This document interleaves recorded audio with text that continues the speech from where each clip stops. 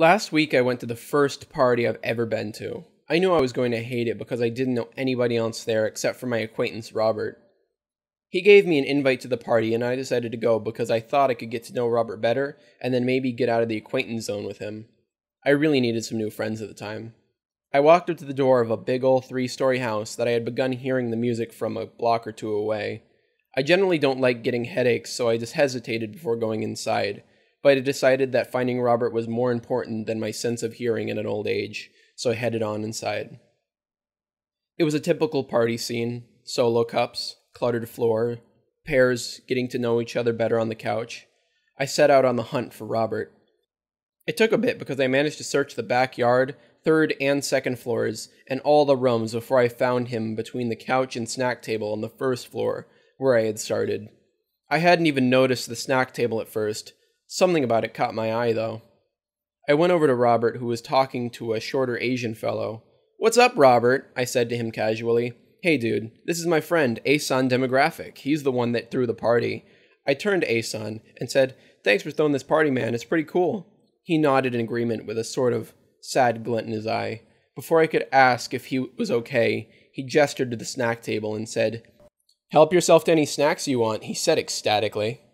But he still seemed very upset, just through his facial expressions. I said, "Thanks, man," confusedly as I reached for some pretzels and ate them from my hand one by one. Suddenly I heard a loud roar from the kitchen entryway, as a swarm of partygoers encircled someone and then slowly moved to create a path to the snack table. "What's the big ruckus?" I said questioningly. After there was no answer, I turned around to look at Robert and was surprised to see him with a pained ear-to-ear smile and tears in his eyes. Asan had followed suit of Rob. I backed away from them with fear in my eyes. "What the?" was all I could say before I bumped into someone behind me.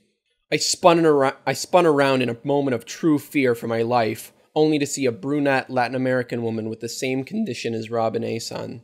She was surrounded by a horde of people that reached all the way back to the kitchen. The mob slowly dispersed to trap me next to the snack table. They all looked expectant. Without a word, the woman set something she was holding down on the table. I hadn't noticed it before, because I was still in shock, but she was holding a pizza. She walked over to Asan and held his hand. "Go on, try some pizza," Asan said to me with tears streaming down his face. "Yeah, you'll love it," said Robert, every word looking like it pained him to say. A sudden realization then struck me. The people in the crowd around me represented every possible demographic equally: gays, blacks, whites, Asians, Jews, Christians, men and women, and I was standing next to an Asian, a Latino, and Rob was a redhead, while I was a white, straight male, and my full name was White Male Demographic! I had realized all of this too late as I began to smile widely and look at the pizza. "All right, fine, guys, I'll try the pizza," I said against my will. I reached down, grabbed a slice, and pulled it out slowly so the cameras could get a shot of the gooey cheese stretching.